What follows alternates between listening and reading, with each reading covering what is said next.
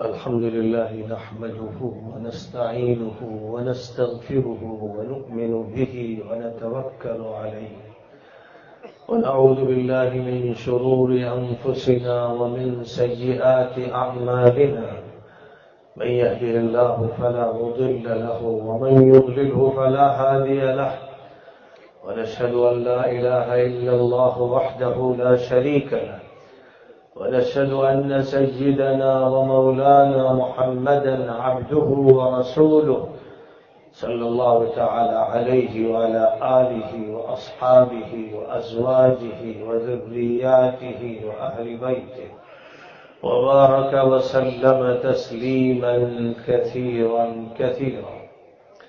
أما بعد فأعوذ بالله من الشيطان الرجيم. بسم الله الرحمن الرحيم. هو الذي بعث في الأميين رسولا منهم يتلو عليهم آياته ويزكيهم ويعلمهم الكتاب والحكمة وإن كانوا من قبل لفي ضلال مبين. صدق الله العظيم.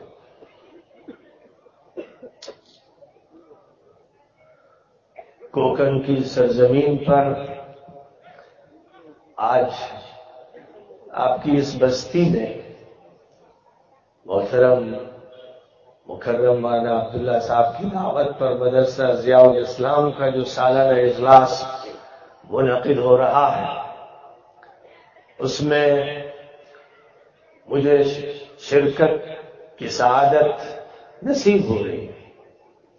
میں اللہ کا شکر ادا کرتا ہوں اور اپنے بھائیوں کا شکریہ ادا کرتا ہوں کہ انہوں نے اس کا موقع عنایت فرمایا کہ اللہ کے لیے، رسول اکرم صلی اللہ علیہ وسلم کے دین کے لیے، نظام قرآنی کے لیے ایک مجلس کا انعقاد ہے۔ امت مسلمہ کے لیے جس کتاب کو اللہ تعالی نے دستور کی حیثیت دی ہے وہ قرآن مجید ہے، وہ ذکر اللہ ہے، وہ کتاب اللہ ہے،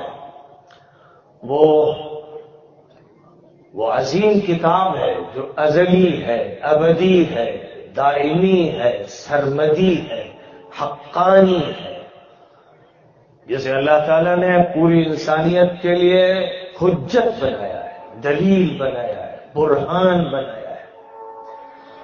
ہمارے اور اللہ کے درمیان یہ کتاب واسطہ ہے۔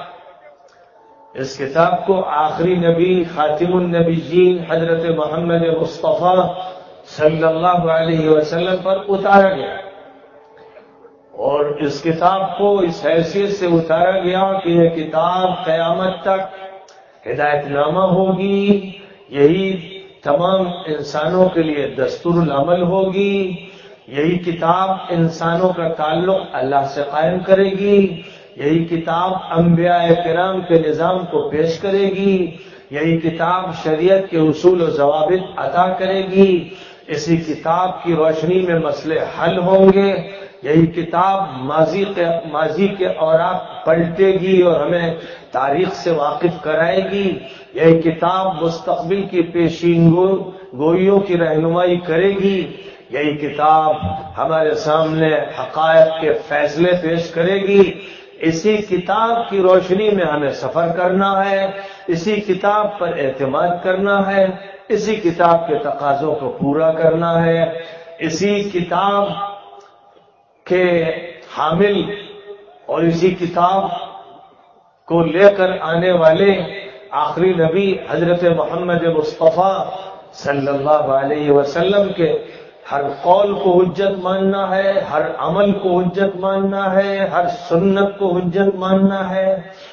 اللہ اور رسول اللہ، اللہ رب ہے، مالک ہے، خالق ہے، یہ کائنات اس کی بنائی ہوئی ہے، اس کا نظام اس میں چل رہا ہے، بلند و بالا منطقے میں، آسمانوں پر اور آسمانوں سے اوپر اور فضاؤں میں اسی کا نظام کار فرما ہے۔ روئے زمین پر اسی کے نظام کو نافذ کرنے کے لیے آدم کو سب سے پہلے اللہ تعالیٰ نے خلافت کی خلت عطا فرمائی، خلافت کا تاج ان کو پہنایا، اور پھر ان کی ذریت میں اللہ تعالیٰ نے، کہا جاتا ہے بعض حدیثوں میں ہے کہ 1,24,000 نبی بھیجے اور 313 رسول بھیجے، اور دنیا کی کوئی قوم ایسی نہیں، کوئی خطہ ایسا نہیں جہاں کسی ہادی کو، کسی رہبر کو، کسی نذیر کو، کسی آگاہ کرنے والے کو نہ بھیجا ہو۔ اللہ نے یہ نظام اس دنیا کے لیے قائم فرمایا، پیغمبر بھی مبعوث فرمائے، کتابیں اپنی اتاری، دستاویزیں نصیب فرمائیں۔ نوح علیہ السلام کو اللہ نے صحیفے دیے، ابراہیم علیہ السلام کو اللہ نے کتابیں دیں، اور پھر بعد کے دور میں اللہ تعالیٰ نے موسیٰ علیہ السلام کو تورات عطا فرمائی، داؤد علیہ السلام کو زبور عطا فرمائی، عیسیٰ علیہ السلام کو انجیل عطا فرمائی، آخری نبی حضرت محمد صلی اللہ علیہ وسلم کو قرآن عطا فرمایا۔ انبیاء کرام کا دور گزرا، ان کی نبوت اور رسالت کا سلسلہ بند ہوا، ان کی کتابوں کا سلسلہ بند ہوا، ان کی کتابوں کی حفاظت کی ذمہ داری اللہ نے نہیں لی۔ وہ کتابیں تحریف میں مبتلا ہو گئی، آخری کتاب کی ذمہ داری اللہ نے لی، آخری نبوت و رسالت کی ذمہ داری اللہ نے لی، اسلام کے بقا کی ذمہ داری اللہ نے لی، شریعت کے تحفظ کی ذمہ داری اللہ نے لی۔ لہذا قرآن باقی ہے، حضور کی تعلیمات باقی ہیں، شریعت باقی ہے، دین باقی ہے، تا قیامت باقی رہے گا۔ اِنَّا نَحْنُ نَزَّلْنَا الذِّكْرَ وَإِنَّا لَهُ لَحَافِظُونَ۔ ہم نے یہ نصیحت نامہ اتارا ہے، ہم نے یہ پند اور موعظت کی تفصیلات عطا کی ہیں، ہم نے یہ قانون دیا ہے، اور ہم ہی اس کی حفاظت کریں گے۔ اور حفاظت کے لیے اللہ تعالیٰ نے اس امت میں حفاظ تیار کیے، اس امت میں قرآن لکھ لکھ کر، شائع کر کر کے لوگوں تک پہنچانے والے افراد تیار کیے، قرآن کو پڑھانے والے مدرسین، معلمین، قراء اور مقرئین تیار کیے، قرآن پڑھنے والے ناظرہ خاں اور حفاظ تیار کیے، قرآن کو اچھا پڑھنے والے مجودین اور قارئین تیار فرمائے۔ ظاہر ہے کہ اللہ کے تکوینی نظام کا وہ حصہ ہے جو اس کے تشریعی نظام کے ساتھ ایک ایسے سنگم کو پیش کرنے کا ذریعہ بنا کہ جس میں آسمان و زمین کی ملاقات ہو گئی، جس میں زمین نے آسمانی وحی کو قبول کیا، جس کے ذریعے ملکوتی اور انسانی یا ناسوتی نظام کے درمیان رابطے قائم ہو گئے، جس کے نتیجے میں خدا تعالی نے تحت الثری سے لے کر ثریا تک انسانوں کو پہنچا دیا، جس کے نتیجے میں ایک معمولی بستی کا، معمولی خاندان کا ایک بچہ، ایک جوان، ایک بوڑھا ایسی پرواز کرنے لگا کہ اس کو معراج حاصل ہو گئی، کبھی نماز کی مناجات میں اس کو معراج حاصل ہوئی، کبھی قرآن پڑھتے ہوئے وہ اللہ سے ہم کلام ہو گیا۔ سارے طبقے، سارے پردے، سارے حجابات چاٹ کر دیے گئے، اور خداوند قدوس سے جو نور السماوات والارض ہے، ایک بندہ جو مٹی سے پیدا ہوا، گل سے پیدا ہوا، اس کو خدا تعالی نے شرف باریابی عطا فرمایا، اس کو عزت کا وہ مقام عطا فرمایا کہ فرشتے اس پر رشک کرنے لگے۔ اس کو جب اللہ نے مٹی سے پیدا کیا تو تمام فرشتوں سے، جنوں سے کہا کہ جب میں اس کو تیار کر دوں اور روح ڈال دوں تو اس کے سامنے جھک جانا۔ سب جھک گئے۔ یہ ہے انسان، یہ ہے انسان کا مالک، اور اللہ کی تعلیمات کو پہنچانے والے انبیاء اور پیغمبران اور اللہ کی کتابیں اور اللہ کی آخری کتاب۔ یہ کتاب کیوں اتاری گئی؟ یہ کتاب خود اپنا تعارف کراتی ہے، اور اس کتاب کے تعارف کے لیے اللہ تعالی نے اس قرآن پاک کے مقدمے میں پہلے تو یہ بات ارشاد فرمائی کہ ہر انسان کو چاہیے کہ وہ اللہ کی ربوبیت پر ایمان لائے، الوہیت پر ایمان لائے، رحمانیت پر ایمان لائے، رحیمیت پر ایمان لائے، مالکیت پر ایمان لائے، اور ایاک نعبد و ایاک نستعین کہہ کر اس بات کا اظہار کرے کہ ہم خالص اے اللہ آپ کے بندے ہیں اور خالص آپ سے مدد کے طلبگار ہیں، بندے اور خدا کے درمیان جو رابطہ ہے اس کا اظہار ہو، اس کا اعلان ہو، یہ اعلان زبان سے ہو، اس کا اظہار دل کے اندر ہو، دماغ کی سلوٹوں میں ہو، جسم کے رگ و ریشے سے ہو، اس کا اظہار قیام سے ہو، قعود سے ہو، سجود سے ہو، قعود سے ہو، اس کا اظہار ذکر الہی سے ہو، تلاوت قرآنی سے ہو، اس کا اظہار زندگی کے ہر لمحے سے ہو، ہر جگہ اللہ کی فرما برداری، اللہ کی تابع داری، ہر جگہ نبی کی کا اتباع اور ان کی فرما برداری، ہر جگہ شریعت وہی ہمارے سامنے ہے، اسی کے آئینے میں ہم اپنی شکل دیکھتے ہیں، اسی کے آئینے میں اللہ کی تجلیاں دیکھتے ہیں، اور ایاک نعبد و ایاک نستعین کو دہراتے ہیں، زبان سے بھی کہتے ہیں اور اپنے عمل سے اس کا اظہار کرتے ہیں۔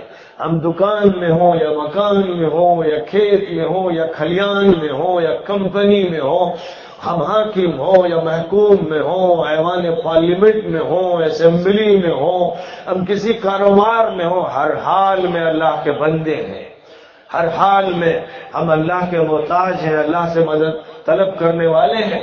ہمیں یہ سکھایا گیا کہ تمہیں چاہیے کہ اپنی سب سے بڑی، سب سے اہم، سب سے ضروری درخواست میرے سامنے پیش کیا کرو، مجھ سے کہو اہدنا الصراط المستقیم، اے اللہ سیدھے راستے کی رہنمائی عطا فرمائیے، ہدایت عطا فرمائیے، راستہ سجھا دیجئے، سمجھا دیجئے، بتا دیجئے، چلا دیجئے، پہنچا دیجئے، یہ سارے معنی ہیں جو ہدایت کے اندر موجود ہیں۔ اہدنا الصراط المستقیم، فجر میں یہی کہنا ہے، ظہر میں یہی کہنا ہے، عصر میں کہنا ہے، مغرب میں کہنا ہے، عشاء میں کہنا ہے، وتر میں کہنا ہے، تہجد میں کہنا ہے، سنتوں میں کہنا ہے، نفلوں میں کہنا ہے، وتر میں کہنا ہے، بار بار کہیے، مکرر کہیے، سکرر کہیے، یہ قند مکرر ہے، جتنا زیادہ اس کو دہراتے جائیں گے حلاوت بڑھتی جائے گی، شیرینی میں اضافہ ہوتا جائے گا، ایمان کی بشاشت ملتی جائے گی۔ ہدایت کے درجے گز نہیں ہے، 100 نہیں ہے، 1000 نہیں ہے، ہزاروں، لاکھوں، کروڑوں، اربوں، کھربوں ہے۔ اس لیے لمحہ بلمحہ زینے پر چڑھتے جائیے، معراج حاصل کرتے جائیے، تقرب الہی کی منزلیں طے کرتے جائیے، اہدنا کہتے جائیے، اہدنا الصراط المستقیم، اے اللہ سیدھا راستہ، سیدھا راستہ چھوٹا سا راستہ نہیں ہے، اس دنیا سے لے کر آخرت تک ہے، اس دنیا سے لے کر جنت تک ہے، اس دنیا سے لے کر عرش الہی تک ہے، اس دنیا سے لے کر لوح محفوظ تک ہے، اس دنیا سے سدرۃ المنتہا تک ہے، اس دنیا سے اعلیٰ علیین تک ہے، اس دنیا سے کہاں کہاں تک ہے، کس کی زبان ہے جو بیان کرے۔ صراط مستقیم بہت لمبا ہے اور صراط مستقیم بہت چھوٹا ہے، 2 جست میں صراط مستقیم، ایک طرف طے کیجئے کہ اللہ میرا مالک ہے، اخلاص کے زینے پر چڑھیے، دوسرا قدم جنت میں پہنچتا ہے۔ راستہ چھوٹا بھی ہے، بڑا بھی ہے، جو چاہے تو چھوٹا کر لے، جو چاہے تو طولانی بنا دے، لیکن ہر رکعت میں اللہ سے کہتے رہیے اہدنا الصراط المستقیم۔ صراط مستقیم کس کا ہے، کون سا ہے، اس کی صفت کیا ہے، اس کی پہچان کیا ہے، اس کی شناخت کیا ہے؟ ہر مدعی وصال کا دعویٰ کرتا ہے، کسے وصال ہوا، کسے نہیں ہوا، کون فراق اور ہجر کی راتیں گزار رہا ہے اور کسے وصال کی لذتیں مل رہی ہیں، اس کو جاننا ہے تو اللہ تعالیٰ نے اسے واضح فرما دیا صراط الذین انعمت علیہم، اللہ ان کے راستے پر چلا دیجئے جن پر آپ نے انعام فرمایا، جو آپ کے نوازے ہوئے، جن پر آپ اپنی رحمت بکھیرتے رہے، جن کو آپ اپنے قریب کرتے رہے، ان کا راستہ چاہیے۔ راستہ نظریاتی نہیں چاہیے، راستہ صرف ذہنی نہیں چاہیے، راستہ صرف منطقی و فلسفیانہ نہیں چاہیے، راستہ سطروں کا نہیں چاہیے، راستہ علم کی کتابوں کا صرف نہیں چاہیے، راستہ زمینی چاہیے، حقیقت والا چاہیے، اشخاص کا چاہیے، کن کو ماننا ہے، کن کے پیچھے چلنا ہے، کن کا اتباع کرنا ہے۔ فرمایا گیا وَمَن يُطِعِ اللَّهَ وَالرَّسُولَ فَأُولَٰئِكَ مَعَ الَّذِينَ أَنْعَمَ اللَّهُ عَلَيْهِم مِّنَ النَّبِيِّينَ وَالصِّدِّيقِينَ وَالشُّهَدَاءِ وَالصَّالِحِينَ وَحَسُنَ أُولَٰئِكَ رَفِيقًا، جو بھی اللہ کی بات مانتا ہے، رسول اللہ کی بات مانتا ہے، وہ ان لوگوں کے ساتھ ہوگا جن پر اللہ نے انعام فرمایا، اور وہ کون ہے؟ وہ انبیاء ہیں، سر فہرست انبیاء ہیں، ان کے بعد صدیقین، ان کے بعد شہداء، ان کے بعد صالحین ہیں، درجہ بدرجہ، مرتبہ بمرتبہ، الاولا فالاولا، الاہم فالاہم، یہ وہ ترتیب ہے۔ اس ترتیب میں سب سے پہلے دیکھنا ہے نبی نے کیا کیا، نبی نے کیا کیا، نوح نے کیا کیا، ہود نے کیا کیا، صالح نے کیا کیا، ابراہیم نے کیا کیا، لوط نے کیا کیا، اور یعقوب نے کیا کیا، یوسف نے کیا کیا، موسیٰ نے کیا کیا، عیسیٰ نے کیا کیا۔ سب سے پہلے اسے دیکھنا ہے، کیونکہ ہم پر لازم ہے کہ سارے نبیوں کو ہم مانیں، سارے نبی برحق تھے، لا نفرق بین احد منہم، ان میں سے کسی اور کسی کے درمیان تفریق نہ کریں، نبوت میں، رسالت میں، ان کے مرتبے جدا جدا ہیں، لیکن نبوت اور رسالت کی حقیقت ایک ہے۔ سب سے پہلے ہمیں دیکھنا ہے نبی نے کیا کیا، پھر اس کے بعد نبی کی تصدیق کرنے والے، نبی کو ماننے والے، شک و شبہ سے محفوظ رہنے والے، اور نبی کو جی جان سے تسلیم کرنے والے صدیقین کہلاتے ہیں۔ اس لیے صدیق اکبر جو سردار صدیقین ہے، صرف ان کا تذکرہ نہیں فرمایا گیا، جمع کا لفظ استعمال کیا گیا صدیقین، کیونکہ صدیقین 1000 2000 نہیں، لاکھوں ہیں جو ایسے ہیں کہ جن کا ایمان مخلصانہ ہے اور جو صداقت اپنے اندر رکھتے ہیں، تصدیق نبی کی کرتے ہیں، شکوک و شبہات کے بادل چھانٹ دیتے ہیں، ان کے کانٹوں میں الجھتے نہیں، ان کے دل صاف ہے، دماغ صاف ہے، حق کی پہچان اللہ تعالیٰ نے ان کو عطا فرما رکھی ہے، ایسے ہیں جو صدیقین۔ اور پھر وہ ہیں جو اس تصدیق اور اس ایمان پر جانیں نچھاور کرتے ہیں، ہتھیلی میں جان رکھتے ہیں، خدا کے راستے میں چلتے ہیں، قربانیاں دیتے ہیں، جن کی ترقی و عظمت اسی میں ہے کہ وہ اللہ سے اس طرح ملے کہ قطرے خون گرنے سے پہلے ان کی مغفرت کا پروانہ مل جائے، جن کو اللہ تعالیٰ نے وہ مقام دیا ہے کہ یہ فرمان دیا ہے وَلَا تَقُولُوا لِمَنْ يُقْتَلُ فِي سَبِيلِ اللَّهِ أَمْوَاتًا، اللہ کے راستے میں جن کی جانیں جاتی ہیں مت کہنا کہ وہ مر گئے، مت کہنا، مردہ تم ہو، وہ ہیں جو زندہ ہیں، جن کو اللہ تعالیٰ اس طرح سے عزت عطا فرماتا ہے کہ ادھر شہید ہوتے ہیں اور ان کی روح جنت کے سبز پرندوں میں داخل کر دی جاتی ہے۔ سارے لوگ ایک طویل عرصے کے بعد، قیامت کے بعد جنت میں جائیں گے، اہل ایمان، اہل صلاح، اہل تقوی۔ شہید اسی دن جنت میں چلا جاتا ہے جس دن اس کی شہادت ہوتی ہے، اسی دن سے وہ جنت کا لطف لیتا ہے، اور وہ جہاں چاہے، اللہ کی طرف سے یہ فرمان ہوتا ہے کہ وہ پرندے، وہ شہید کی روح جہاں چاہے جنت کی سیر کر، پہلے دن سے جنتی ہوتا ہے۔ اور اس کے بعد پھر مرتبہ ہے صالحین کو۔ صالحین کون ہیں؟ صالحین وہ ہیں جو درست ہیں، جو ٹھیک ہیں، جو صحیح ہیں، جن کا عمل درست، جن کا ذہن درست، جن کا دل درست، جن کے نظریات درست، جن کی فلسفی درست، جن کا ایکشن درست، جو صحیح عمل کرتے ہیں، غلط عمل اور صحیح عمل کو خلط ملط نہیں کرتے ہیں۔ کوئی غلطی ہوتی ہے تو توبہ کرتے ہیں، رجوع کرتے ہیں، اللہ سے فریاد کرتے ہیں، جب تک اللہ سے معافی لے نہیں لیتے، جب تک اللہ کی توجہ اپنی جانب مبذول کرا نہیں دیتے، وہ تھمتے نہیں، وہ رکتے نہیں، وہ گڑ گڑاتے ہیں، وہ تڑپتے ہیں، وہ روتے ہیں، وہ اللہ سے مانگتے رہتے ہیں۔ ایسے لوگ جن کو الصالحین کہا جاتا ہے۔ تو النبیین، الصدیقین، الشہداء، الصالحین۔ آپ کیا کہتے ہیں؟ ہر نماز کی ہر رکعت میں اللہ میاں سے کہتے ہیں اہدنا الصراط المستقیم صراط الذین انعمت علیہم، اللہ ہمیں نبیوں کے راستے پہ چلا دیجئے، ہمیں صدیقین کے راستے پہ چلائیے، ہمیں شہداء کے راستے پہ چلائیے، ہمیں الصالحین کے راستے پر چلائیے۔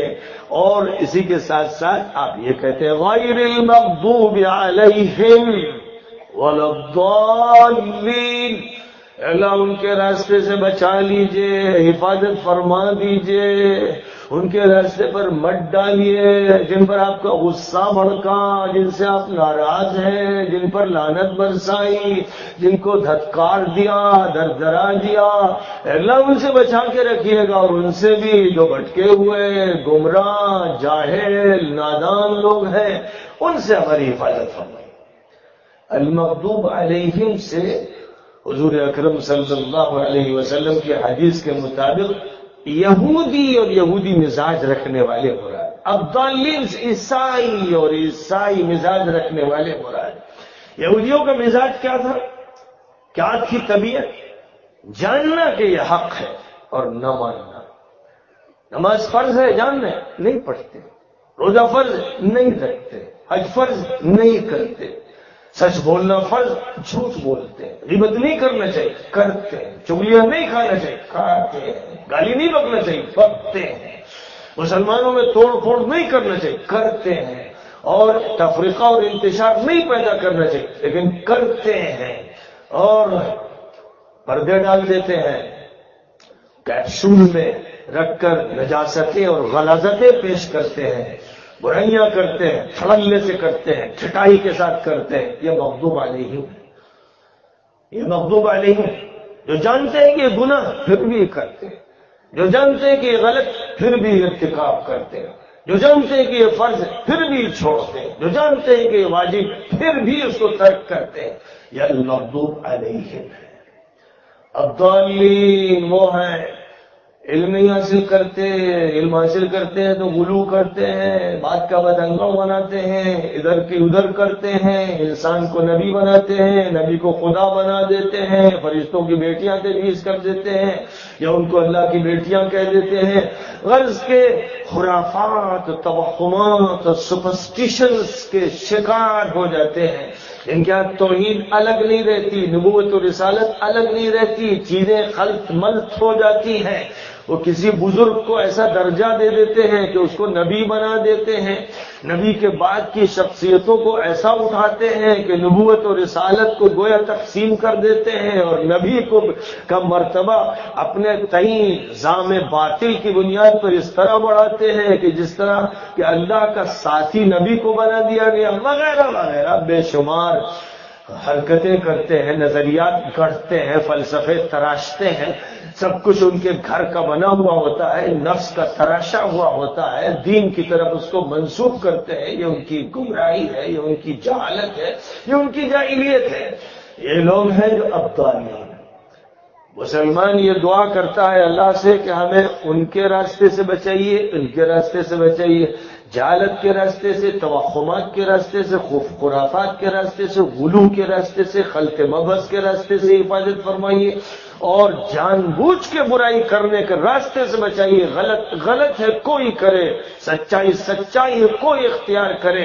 اس معاملے میں ان کا نقطۂ نظر الگ ہوتا ہے، وہ ادھر کی ادھر لگاتے ہیں اور اپنی طرف سے چیزیں گڑھتے ہیں اور دین کی طرف منسوخ کرتے ہیں۔ انتحال باطل کے مجرم ہیں یہ لوگ، جن کے باطل کے ازالے کے لیے آخری نبی حضرت محمد صلی اللہ علیہ وسلم نے ارشاد فرمایا کہ میری امت میں حق والے ہوں گے جو حق پر جمے ہوں گے، ڈٹے ہوں گے، اور باطل پرستوں، جاہلوں اور دین کے معاملے میں غلط رویہ اختیار کرنے والوں کی تحریفات کو، ان کی جہالتوں کو، ان کی غلو پرستیوں کو چھانٹ چھانٹ کر کھرچ کر پھینک دیں گے۔ فرمایا رسول اکرم صلی اللہ علیہ وسلم لِيَحْمِلُوا هَذَا الْعِلْمَ مِنْ كُلِّ خَالَفٍ عُدُولٌ ينفون عنه تحریف الغالین وانتحال المبطلین وتأویل الجاہلین۔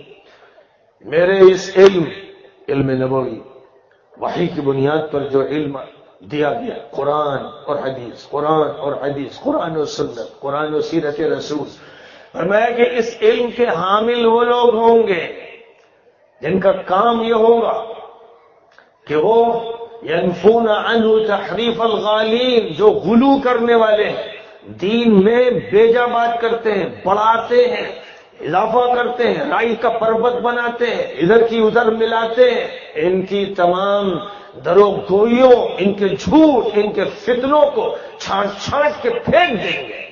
یہ مجرم ہے جو دین کے معاملے میں غلو کر رہے ہیں۔ ینفون عنہ تحریف الغالین وانتحال المبطلین، اور باطل پرستوں نے دین میں جو چیزیں داخل کر دی ہیں ان کو چھانٹ کے پھینک دیں گے۔ وتأویل الجاہلین، اور جاہل، نادان، احمق، نیم عالم، نیم ملا، انہوں نے جو تعویلیں کر رکھی ہیں ان تعویلوں کو کاٹ کاٹ کے، چھانٹ چھانٹ کے، کھرچ کھرچ کے پھینک دیں گے۔ یہ کام ہوگا ان کا جو حاملین علم نبوی ہوں۔ یہی وہ ہوں گے جن کے بارے میں زبان نبوت نے فرمایا لا تزال طائفة من امتی ظاہرین علی الحق لا يضرهم من خذلهم الى قیام الساعة۔ ایک طبقہ میری امت میں ہر دور میں حق پر قائم رہے گا، جو لوگ اس کو نقصان پہنچانا چاہیں گے، بے یار و مددگار چھوڑیں گے، اکیلا کر دیں گے، وہ اسے نقصان نہیں پہنچا سکیں۔ حضور اکرم صلی اللہ علیہ وسلم سے صحابہ کرام میں جو حضرات حاضر تھے انہوں نے پوچھا وہ کون ہوں گے، کہاں ہوں گے؟ فرمایا ہم بأکناف بیت المقدس، ہم بأکناف بیت المقدس، وہ بیت المقدس کے ارد گرد ہوں گے، جو پوری امت کی طرف سے فریضہ ادا کریں گے القدس کی حفاظت کا، بیت المقدس کی حفاظت کا، جو صہیونیوں سے اور صلیبیوں سے اور منافقوں سے لڑیں گے، جو پوری امت کی طرف سے فریضہ جہاد ادا کریں گے، وہ ہوں گے جو حق پر ہوں گے، یہ ان کی پہچان ہے۔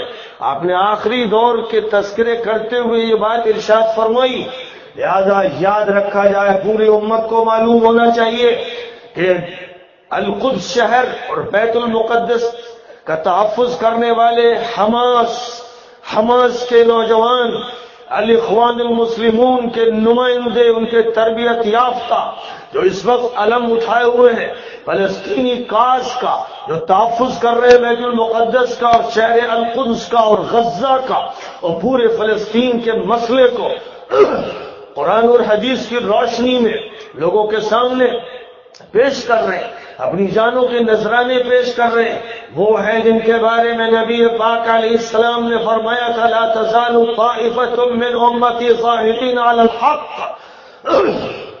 جو ان کے مخالف ہیں، جو ان کے دشمن ہیں، جو ان کے نیچے سے زمین کھینچ لینا چاہتے ہیں، جو ان پر الزام تراشیاں کرتے ہیں، جو ان کو دہشت گرد کہتے ہیں، خدا کی قسم کھا کے کہتا ہوں کوکن والوں سن لو، وہ مجرم ہے، خبیث ہے، منافق ہے، دشمن اسلام ہے، جن میں سر فہرست سعودیہ کے منافق حاکم ہیں، امارات کے حکام ہیں، مصر کے حکام ہیں، خلیج کے مجرم ہیں۔ یہ وہ لوگ ہیں جو ان مجاہدین کو، اس طائفہ منصورہ کو، حق پر قائم ہونے والے ان لوگوں کو دہشت گرد کہتے ہیں۔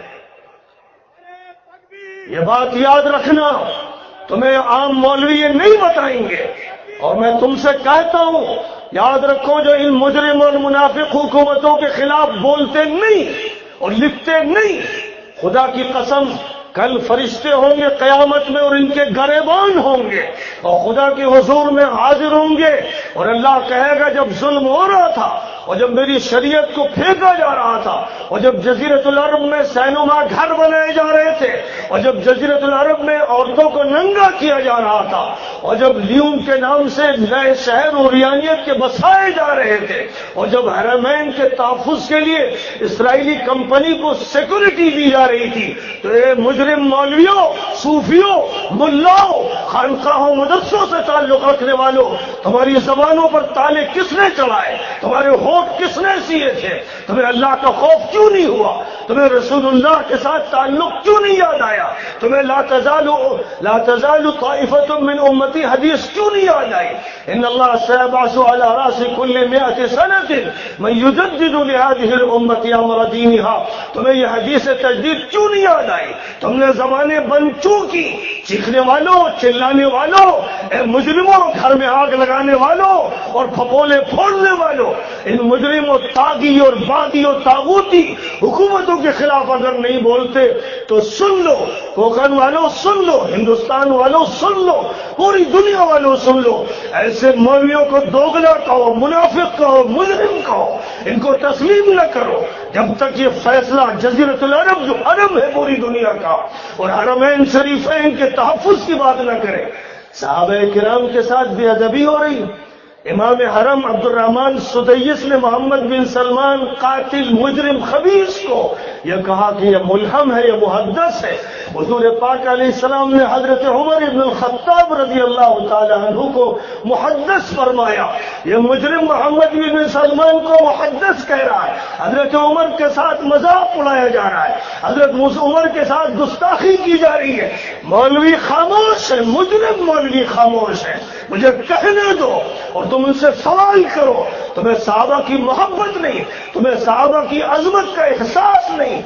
صالح مقامسی سعودیہ کا ایک بڑا عالم ہے، جانا مانا ہوا، اس نے استنبول کے سعودی کونسلیٹ میں خاشقجی کو قتل کرنے والے خبیثوں، مجرموں، گندے ناپاک انسانوں کو کھل کر ٹیلی ویژن پر تشبیہ دی حضرت خالد بن الولید رضی اللہ تعالی عنہ سے، اور محمد بن سلمان کو تشبیہ دی حضرت ابوبکر صدیق سے۔ سارے علماء خاموش ہیں۔ میں کہتا ہوں بولتے کیوں نہیں؟ حرم پر ڈکیتی ہو رہی ہے، صحابہ کی بے حرمتی ہو رہی ہے، خلفائے راشدین کی بے حرمتی، حضرت خالد بن الولید رضی اللہ عنہ کی بے حرمتی، تم چپ کیوں ہو؟ تم صحابہ کی بے حرمتی پر، خلفائے راشدین کی بے حرمتی پر، نبی کی بے حرمتی پر چپ کیوں ہو؟ میرا یہ سوال ہے اور میں تم سے کہتا ہوں کوکن کے مسلمانوں، ہر آدمی کا، ہر خاص طور پر مولوی کا گریبان پکڑ کے کہو چپ کیوں ہو؟ کیا جواب ہے تمہارا جواب کل قیامت میں کیا ہوگا؟ تم اللہ کے سامنے کیسے پیش ہوگے؟ تم نبی کا سامنے کیسے کرو گے؟ تم ابو بکر و عمر و عثمان و علی کو کس آنکھ سے دیکھو گے؟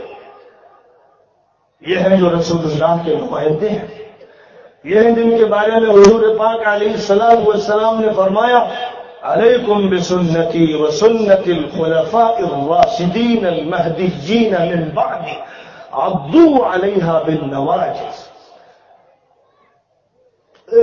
میری امت کے لوگوں، میرے طریقے کو مضبوطی سے تھامو اور خلفائے راشدین کے طریقے کو بھی مضبوطی سے تھامنا، انہیں ماننا۔ عمر کہیں 20 رکعت تراویح ہے تو ماننا، عثمان کہیں کہ ایک اذان اور دی جائے گی تو ماننا، انہیں تسلیم کرنا، انہیں ماننا، ان کی تعظیم کرنا، ان کا احترام کرنا، ان کو قانون سازی کا ایک مقام حضور دے رہے ہیں۔ آج خون کے آنسو ہوتا ہے آدمی جب دیکھتا ہے کہ جزیرۃ العرب کی سرزمین کو سینما گھروں میں تبدیل کیا جا رہا ہے۔ آج وہاں ناچ گانے ہو رہے ہیں۔ ہندوستان کے ٹیلی ویژن پر دیکھنا چاہیے تو فیس بک اور یوٹیوب میں آپ دیکھنا چاہیں تو دیکھ لیں، کیسے مناظر وہاں کے پیش کیے جا رہے ہیں کہ آدمی سوچے کہ زمین پھٹ جائے، ہم دھس جائیں۔ ایسے مناظر پیش کیے جا رہے ہیں، لیکن بے غیرت مسلمان، بے غیرت ان کے جھوٹے مکار مولوی، جن کی زبانیں بند ہیں، ان کے ہونٹ لگتا ہے کہ ابلیس نے سی دیے ہیں، جن کو شیطان کا ڈر ہے، حکومتوں کا ڈر ہے، اللہ کا ڈر نہیں ہے، رسول اللہ سے شرم نہیں ہے، خلفائے راشدین کا لحاظ نہیں ہے۔ تو اے بزرگوں، قرآن اس لیے اترا تھا کہ حقائق کو واشگاف بیان کر دیا جائے اور امت سے کہا جائے ہدایت مانگو، ہدایت مانگو، ہدایت پر رہو، روایت پر نہ رہو، رسموں میں نہ رہو، اور ادھر ادھر کی باتیں مت بناؤ، اپنے میں سے کسی کو رسول مت بناؤ اور کسی کو اتنا مت پڑھاؤ کہ وہ رسول کی جگہ لے لے۔ جس کا جو درجہ قرآن نے دیا ہے، حضور نے دیا ہے، اس کو وہیں رکھو، اپنی طرف سے کچھ تجویز مت کرو۔ تمہیں کوئی حق نہیں دیا گیا، قانون سازی کا اللہ کو ہے، اور اللہ نے جہاں چاہا رسول اللہ کو حق دیا ہے۔ رسول اللہ نے بھی اگر اللہ کے کہے بغیر کچھ کیا تو اللہ نے فرمایا یا ایھا النبی لما تحرم ما احل اللہ لک تبتغی مرضات ازواجک۔ اے نبی، اللہ نے جس چیز کو آپ کے لیے حلال کر دیا آپ کیسے حرام کر رہے ہیں؟ آپ اپنی بیویوں کی رضامندی چاہتے ہیں۔ یہ ہے اللہ کا جلال، ذو الجلال والاکرام ہے۔ واللہ ایسا ذو الجلال والاکرام میں کہتا ہے لئن اشرکت لیحبطن عملک، اے نبی آپ نے بھی اگر شرک کر دیا تو آپ کے عمل بھی اکارت چلے جائیں گے. وہ اللہ یہ کہتا ہے وَلَوْ تَقَوَّلَ عَلَيْنَا بَعْضَ الْأَقَاوِيلِ لَأَخَذْنَا مِنْهُ بِالْيَمِينِ ثُمَّ لَقَطَعْنَا مِنْهُ الْوَتِينَ. اگر محمد ہماری طرف کوئی غلط بات منسوخ کر دیں تو ہم ان کا ہاتھ پکڑ کر ان کی شہرت کاٹ دیں گے. یہ ہے اللہ ذوالجلال والاکرام جس کے سامنے محمد سجدہ کرتے تھے اور روتے تھے. راتوں میں تہجد پڑھتے تھے پیروں پر ورم آ جاتا تھا اور یہ فرماتے تھے انا اتقاکم للہ انا اعلمکم باللہ واتقاکم للہ. میں تم میں سب سے زیادہ اللہ کی معرفت رکھتا ہوں اور سب سے زیادہ اللہ سے ڈرتا ہوں. یہ ہے بندگی کا تعلق. اے مسلمانوں قرآن پاک پڑھو، تلاوت کرو، حفظ کرو. ہر مسلمان پر کم از کم 1-2 پارے کا حفظ کرنا لازم ہے. صرف چند بچے حفظ کر لیں فرض کفایہ ادا نہیں ہوگا. ہر مسلمان کو نماز پڑھنا ہے. نماز میں چھوٹی صورتیں بھی پڑھنا ہے، درمیانی صورتیں بھی پڑھنا ہے، بڑی صورتیں بھی پڑھنا ہے. تو ظاہر ہے کہ اسی وقت ہو سکتی ہیں جبکہ یاد ہوں گی. اگر آپ کو بڑی صورتیں یاد ہی نہیں تو فجر میں کبھی آپ سنت ادا کر ہی نہیں سکتے. اگر آپ کو درمیانی صورتیں یاد نہیں تو ظہر میں آپ کبھی درمیانی صورتیں پڑھ ہی نہیں سکتے. اگر ان سے کچھ کم درجے کی صورتیں آپ کو یاد نہیں تو عصر میں اور عشاء میں آپ پڑھ ہی نہیں سکتے. اگر چھوٹی صورتیں یاد نہیں تو مغرب میں پڑھ ہی نہیں سکتے. ایک ترتیب ہے نبی پاک علیہ السلام نے عطا فرمائی ہے. اس لیے ہر مسلمان پر 1-2 پارے حفظ کرنا تو فرض ہے، ہر مسلمان پر، کوئی مستثنی نہیں. اور ہر مسلمان کو صحیح قرآن پڑھنا لازم ہے. کسی کو حق نہیں ہے کہ وہ قرآن اپنے من سے جیسا چاہے پڑھ دے. الحمدللہ رب العالمین الرحمن الرحیم، کسی کو اجازت نہیں، کسی کو نہیں. وہ مجبوری ہے تو الگ بات ہے، مجبوری دور کرے. 80 سال کا بڈھا ہو یا 70 سال کا بڈھا ہو، وہ ہجے صحیح کرے، حروف صحیح کرے، مخارج صحیح نکالے. ہر مسلمان پر فرض ہے کہ الحمدللہ رب العالمین، عین کو صحیح جگہ سے نکالے، ہا صحیح نکالے، را صحیح پڑھے.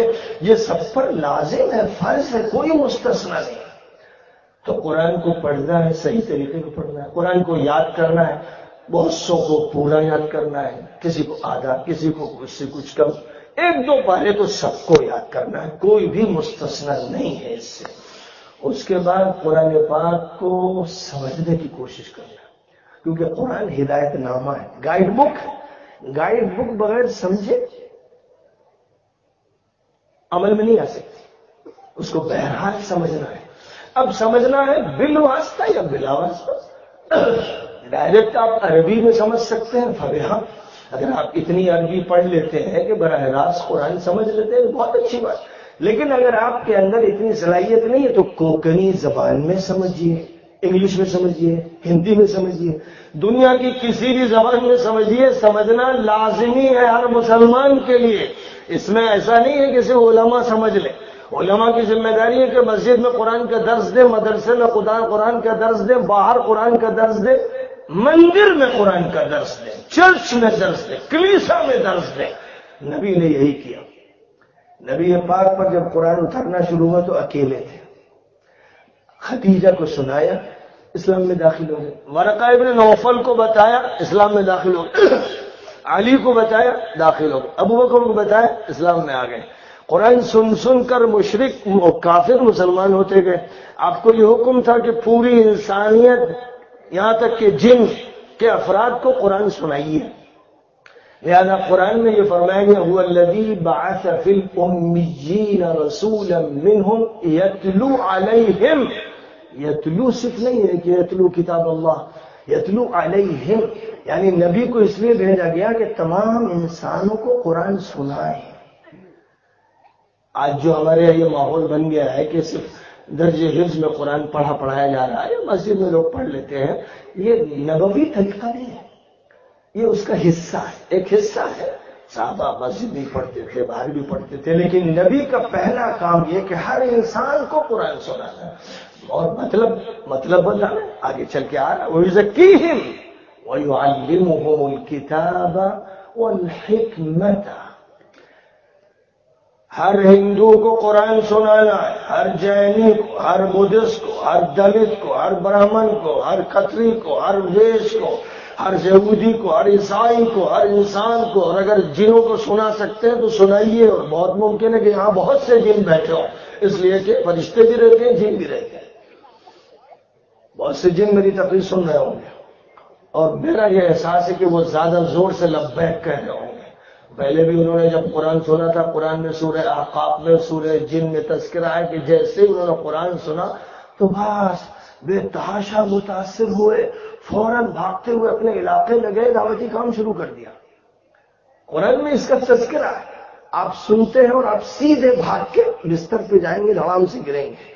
تو آپ میں اور جنوں میں بہت بڑا فرق ہوا. جن زیادہ افضل ہوئے اس بیان کے اعتبار سے کہ وہ ان کے بارے میں قرآن یہ کہتا ہے کہ انہوں نے سنا اور بھاگے جا کر انہوں نے اپنے یہاں دعوت دینا شروع کی. ہم لوگوں کے یہاں قرآن رسم بن گیا ہے. قرآن سنا جاتا ہے نغمے کے لیے. کون اچھے قاری ہیں؟ اچھے قاری کا مطلب آواز، ان کی آواز پر خوش ہو لیتے ہیں. واہ واہ ہوا اور اشش ہوا، پھر بستر ہوا اور کمبل ہوا، لحاف ہوا اور ناشتہ اور کھانا. یہ ہو رہا ہے اس لیے کہ قرآن کو رسم بنا دیا ہے. قرآن رسم نہیں ہے. قرآن حضرت موسیٰ کے عصا اور ان کے ید بیضا سے زیادہ طاقتور معجزہ ہے. حضرت موسیٰ گئے، عصا گیا، ید بیضا گیا، عیسیٰ گئے، دم عیسیٰ گیا. سالے کی زندگی میں ناقہ سالے گئی. قرآن زندہ جاوید ہے. آج بھی معجزہ ہے، کل بھی معجزہ تھا، اور معجزے کو معجزے کی طرح استعمال کرنا ہے. یہ میریکل ہے، میریکل. تو میریکل کو پیش کیجئے میریکل کی طرح. آپ تو قرآن کو پیش کرتے ہیں ایک کلاسیکل بک کی طرح، ایک نغمے کی کتاب کی طرح، قرات کی اور ناظرے کی اور حفظ کی کتاب کی طرح. بس یہ موقف صحیح نہیں، اسے بدلنا ہے. ابھی ادھر پارلیمنٹ میں 3 طلاق کے موضوع پر جب بحث ہوئی تو ایک ہندو خاتون نے قرآن پاک کا مطالعہ کر کے سورہ نساء، سورہ بقرہ کی آیات کے حوالے سے جو بات کہی وہ قابل تعریف ہے. وہ عورت قابل تعریف ہے. مسلمانوں کو چاہیے کہ اس کو اعزاز دیں، اس کا اکرام کریں. اور یہ اللہ آپ پر حجت قائم کر رہا ہے کہ اے مسلمانوں تم نہ پڑھنا، تم نہ پڑھو گے تو اللہ تعالیٰ اپنی کتاب کی میریکل کو ایک غیر مسلم عورت کے ذریعے پارلیمنٹ میں سنوائے گی. اور وہاں وہ یہ کہے گی کہ لوگ اگر قرآن پڑھ لیتے تو آج صحیح بات کرتے، اور مسلمان کمیونٹی کے لوگوں نے اپنے قوم تک کو قرآن نہیں پہنچایا. اور میں حکومت سے کہتی ہوں کہ قرآن کی بنیاد پر قانون بنائیے. اللہ اکبر. جو بات ایک مسلمان کو کہنی چاہیے تھی وہ اللہ ایک غیر مسلم، ایک ہندو خاتون کے ذریعے کہلا رہا ہے. کاش کہ میری کوئی بات اس خاتون کو پہنچا دے کہ وہ بڑے اعزاز کی مستحق ہے. اور مجھے امید ہے کہ اللہ تعالیٰ اس کو ہدایت بھی دے گا اور اللہ اس کی رہنمائی فرمائے گا، اور ایسے کتنوں کی رہنمائی کرے گا. دل منتظر ہے، زمین پیاسی ہے. مسلمانوں تم پانی نہیں چھڑکتے. مسلمانوں تم نے ہدایت کو سمیٹ کر رکھ لیا. تم اجارہ دار بن گئے، تم تجوری کے سانپ بن گئے، تم پھل نکالے کھڑے ہوئے ہو. تمہارے ارد گرد آبادی میں کتنے غیر مسلم ہیں جن کی زمینیں تشنا ہیں، جو پیاس سے پریشان ہے، اللہ کی ہدایت کے منتظر ہے. تم نے اللہ کی ہدایت کو روک دیا ہے. اے لوگوں یاد رکھو کہ قرآن سب کا ہے، صرف تمہارا نہیں. دین سب کا ہے، صرف تمہارا نہیں. رسول سب کے ہیں، صرف تمہاری نہیں. شریعت سب کی ہے، صرف تمہاری نہیں ہے. پرسن اللہ کا جو لفظ استعمال ہوتا ہے وہ کچھ ایسا مڑھ دیا گیا ہے مسلمانوں کے ساتھ. اور پھر پرسن اللہ بورڈ کا ایک ایسا پس منظر کہ مسلمانوں کا جیسے کوئی مسئلہ ہے وہ اپنے لیے لڑائی لڑ رہے. یہ صحیح تصور نہیں ہے. مسلمانوں کی اپنی لڑائی نہیں ہے، لڑائی انسانیت کی ہے، لڑائی ویمنس رائٹس کی ہے، لڑائی چلڈرنس کے رائٹس کی ہے، لڑائی ہیومینٹی یا ہیومنس رائٹس کی ہے.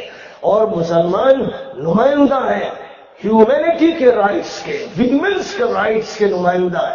پوری دنیا انسانیت کی نمائندگی اللہ نے اس امت کو دی ہے جب فرمایا کنتم خیر امت اخرجت للناس. جب اللہ یہ فرما رہا ہے کہ تمہاری افضلیت، تمہاری خیریت، تمہاری بہتری، تمہاری برتری اس لیے ہے کہ اخرجت للناس، پوری انسانیت کے لیے اس امت کو نکالا گیا. اب اگر آپ اپنا کیس، اپنا ایشو، اپنا موضوع اس طرح پیش کریں کہ آپ فریق بن جائیں، آپ ایک دھڑا بن جائیں، آپ ایک قوم کا حصہ بن جائیں، پھر آپ میں بھی کوئی لبرل ہو، کوئی کیپٹلسٹ ہو، کوئی کمیونسٹ ہو، کوئی سیکولرسٹ ہو، کوئی کیا ہو، ایک جدید تعلیم یافتہ، ایک قدیم تعلیم یافتہ، ایک مولانا لوگ، ایک غیر مولانا، مسٹر، یہ ساری تقسیمیں پیدا ہو جائیں، تو پھر آپ نے تو قرآن کو موڑ دیا، توڑ دیا، کلائی اس کی توڑ کے رکھ دی، اور آپ نے اخری للناس کی تحریف کر دی، اس کو مسخ کر دیا۔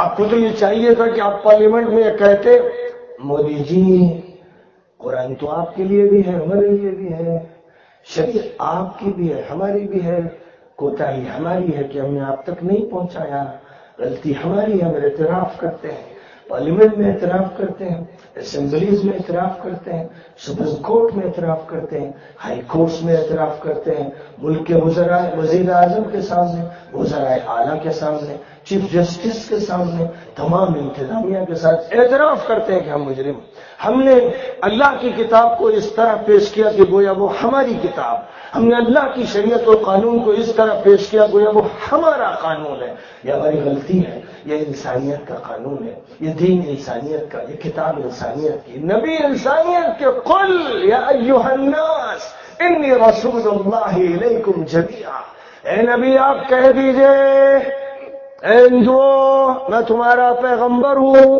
اے عیسائیوں، اے یہودیوں، اے جینیوں، اے بدھسٹوں، میں تمہارا پیغمبر ہوں، اے انسانوں، روس کے کمیونسٹوں، امریکہ کے کیپٹلسٹوں، اور افریقہ کے کالوں، اور یورپ کے گوروں، میں تمہارا پیغمبر ہوں۔ نبی یہ کہہ رہے ہیں، قرآن کہلوا رہا ہے، اللہ کہلوا رہا ہے۔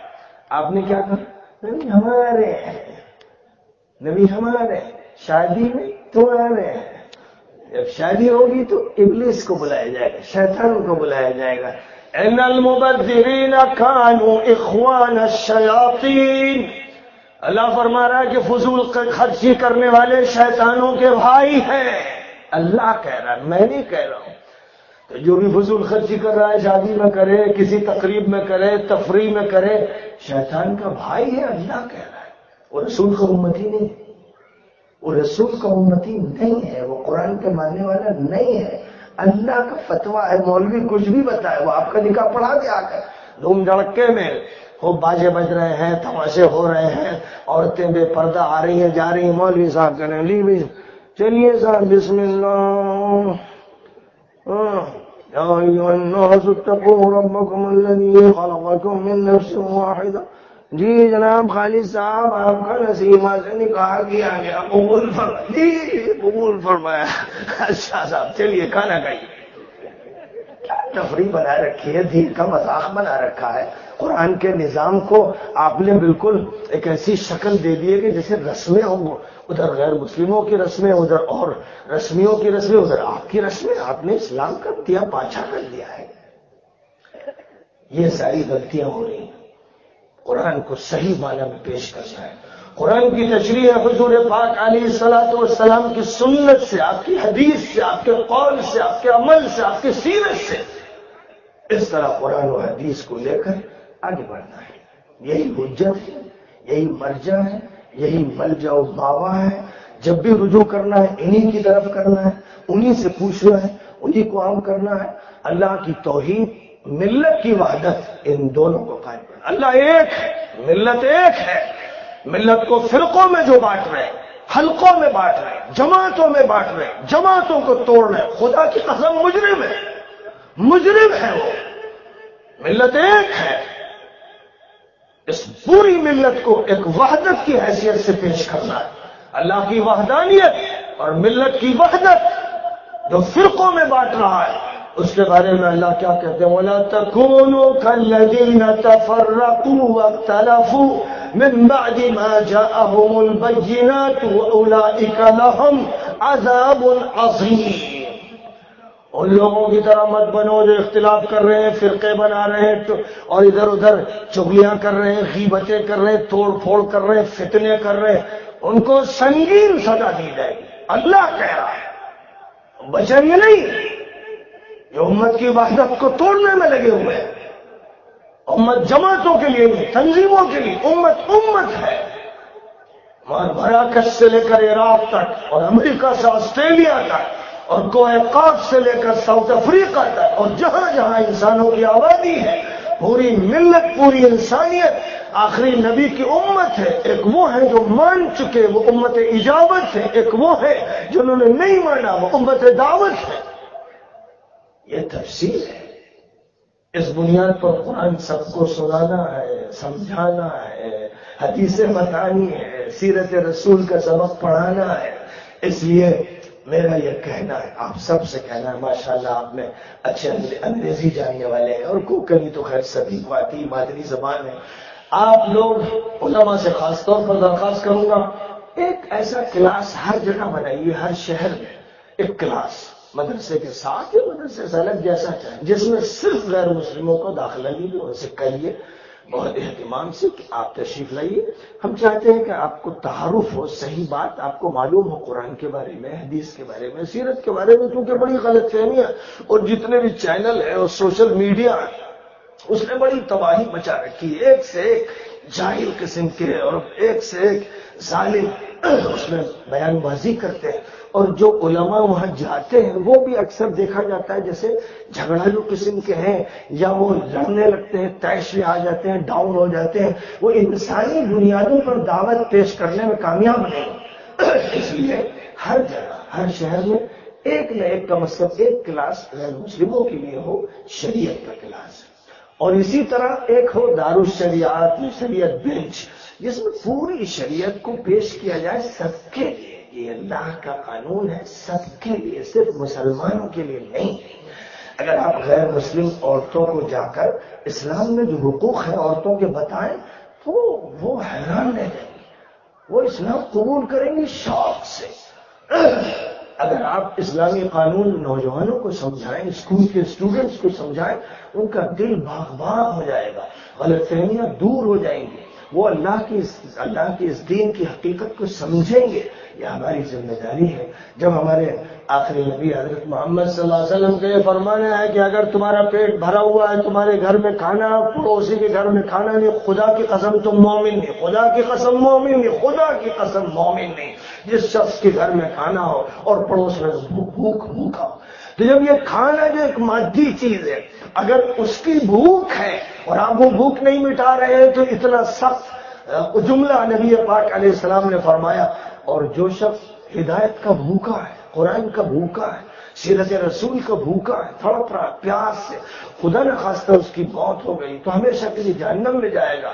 اور آپ اس کے پڑوس میں، آپ اس کے گاؤں میں، آپ اس کے شہر میں، آپ اس کی دکان سے سودا لیتے، آپ اس سے ملتے، لیکن کلمہ حق نہیں کہتے، کلمہ خیر نہیں کہتے، ہدایت کی دعوت نہیں دیتے، کتنا ظلم کر رہے ہیں۔ واللہ لا یؤمن، واللہ لا یؤمن، واللہ لا یؤمن۔ اگر کھانے کے لیے 3 مرتبہ حضور نے فرمایا تو میں سمجھتا ہوں حضور شاید 100 مرتبہ یہ فرمائیں گے جہاں ہدایت کا کوئی بھوکا ہو اور اس کو ہدایت نہ دی جا رہی ہو۔ اس لیے کوکن کی اس سرزمین پر آج یہ پہلا پروگرام ہو رہا، میں آپ سب کو دعوت دوں گا کہ بڑی قوت کے ساتھ، جوش کے ساتھ انبیائی سنت کو زندہ کرتے ہوئے ہر انسان تک پہنچیے، ہر عورت، ہر مرد، ہر جوان، ہر بچے کو سیراب کیجیے، ہر بھوکے کو کھانا کھلائیے، ہر غریب کی مدد کیجیے، صرف مادی نہیں، روحانی بھی اور مادی بھی، دونوں اعتبار سے کام کیجیے، تاکہ وما ارسلناک الا رحمتا للعالمین، ہم نے آپ کو تمام انسانوں کے لیے، تمام طبقوں کے لیے، تمام جانوں کے لیے رحمت بنا کر بھیجا ہے۔ ہم نبی رحمت کے نمائندہ ہیں، ہمیں نبی کی رحمت کو بانٹنا ہے، یہی ہماری ذمہ داری ہے، اسی پر جینا ہے، اسی پر انشاءاللہ مرنا ہے۔